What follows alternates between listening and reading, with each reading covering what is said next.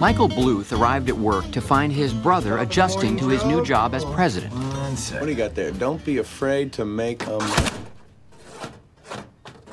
I'm not going to beat myself up over that. Oh, it works. So I wrote your message from the president on the shareholders' statement. Starla's making copies. Did I tell you that she'd make a great secretary? Yeah, I'm not so sure that hiring her wasn't a mistake. And I'm not afraid to make mistakes. Or have you forgotten this little piece? Damn it!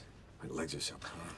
So I thought you might want to read it, seeing as how you are the president now, even though it's just a title. Right, yes. Well, we should circumvent union penalties. Circumvent. Circumvent. Means to go around. The old reach around. Yeah, trust me, this makes you look like a leader, okay? I don't think that I need any help with that. Okay, just leave it where it is. Now, if you just flip... Here are the copies. Oh, hey, these are very small.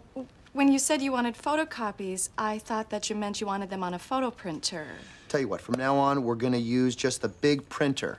Okay, you're a perfectionist. Flashes of Quincy. Starla claimed to have had a relationship with music legend Quincy Jones. Mr. President, I'm gonna go look into some Legoland tickets for the weekend. Cool, let's do it. Actually, I just meant me and my son. Isn't he a little old for that? No. Sorry, I've been looking to get some alone time with him, and it just hasn't seemed to work out lately. No problem. Just call up some of my friends.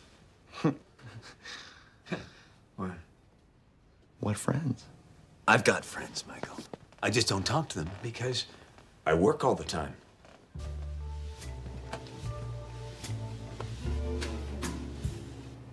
Think the plant lady's wearing a thong.